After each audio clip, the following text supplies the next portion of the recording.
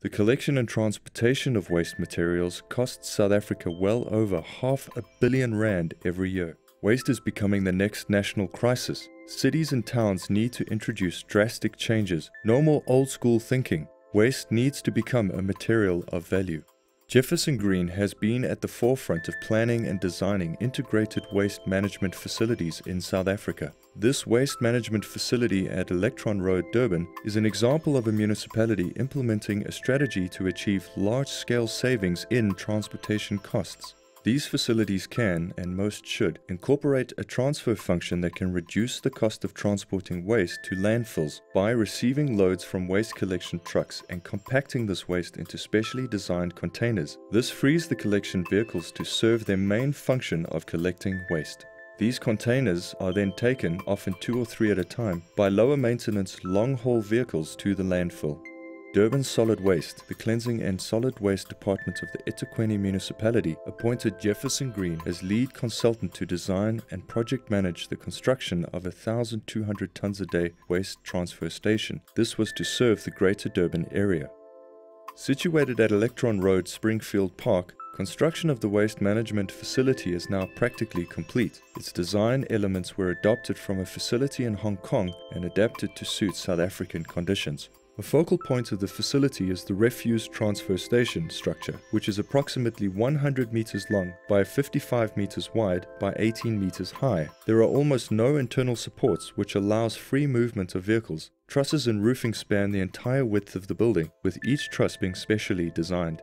An innovative system using tilt-up precast wall panels, each with a particular face brick finish, was used. This required a special mold, allowing an entire section of wall to be precast, cured, and placed in its final position. The walls of the main structure were placed into position within a few days.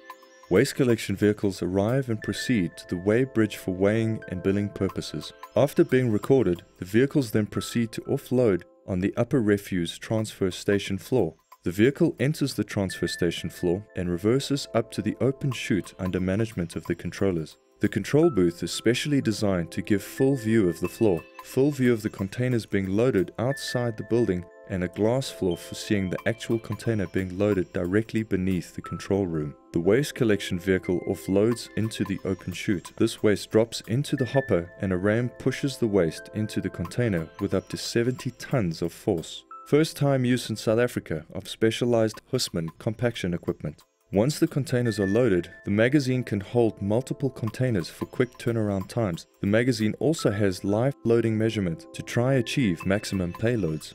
Special attention was given to pollution prevention. A special stormwater treatment process was designed using the newly formulated SUDS system, Sustainable Urban Drainage Systems, which is a natural biological treatment process.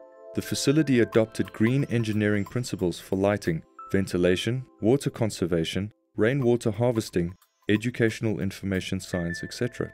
Over 33 specialist subcontractors were used. The construction period was 25 months. Contract allowed for over 19 million to be spent on empowerment. Over 73,000 was spent on direct, dedicated training of low-skilled people. Over 25,000 hours of professional design and site work was used. Over 400,000 man-hours was used to construct this facility. This facility was completed with significant cost savings, thanks to eThekwini Municipality, Durban Solid Waste, Jefferson Green, and their extended team.